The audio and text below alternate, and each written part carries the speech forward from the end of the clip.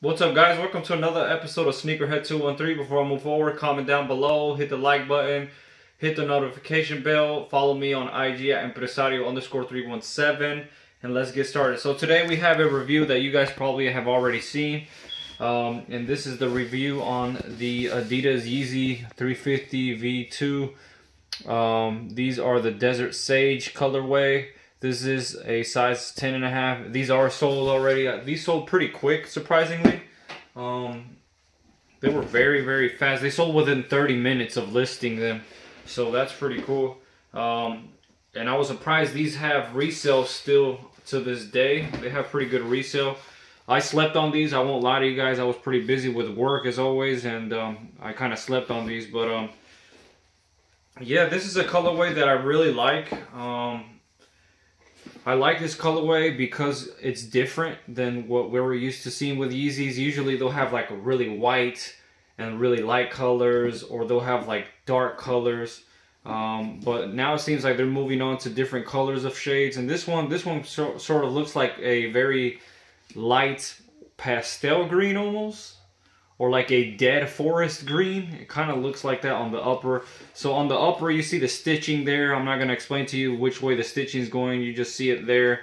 It's in that really nice, like dead forest green colorway. I don't want to call it Desert Sage because I don't think Desert Sage is a real colorway, since, you know, the shoe was made to be called that. But that's more realistically what I would call this color. It's like a dead forest green color.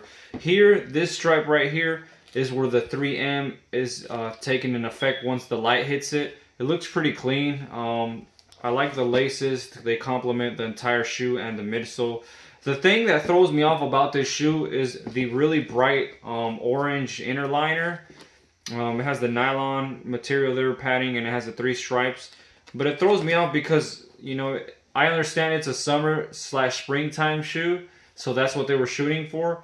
But at the end of the day, you know, it just kind of throws it off for me. But, you know, some people like it. You know, some people like that really bright color. I just think it's just kind of randomly there. But yeah, let me know your thoughts on that. Does the orange bother you?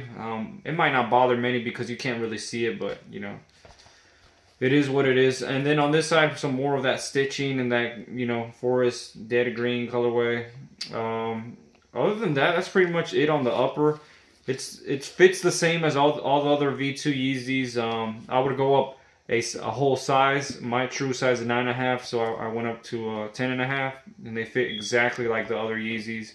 The midsole, semi-translucent midsole there with the ridging, and it has that color that's the same as the upper, except on the heel tab. As always, on the heel tab here, I mean towards the heel, it's kind of like an overlay of the outsole, which the outsole is, it's kind of like a orange yellowish, a really light orange yellow, and then the boost through there.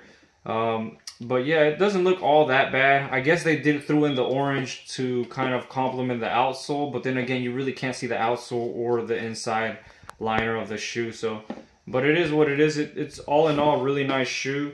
I can see why a lot of people like this colorway and why some people slept on it. Honestly, like I said, I slept on this colorway. I figured if I hit, I hit. If I don't, then, you know, I'll move on to the next release. But, you know, unfortunately, I was able to get these in hand. I'm really looking forward to the cedar colorway, the black colorway with the gum outsole. I'm looking forward for that one. But let me know what you guys think. Comment down below. We'll see you guys in the next one. Peace.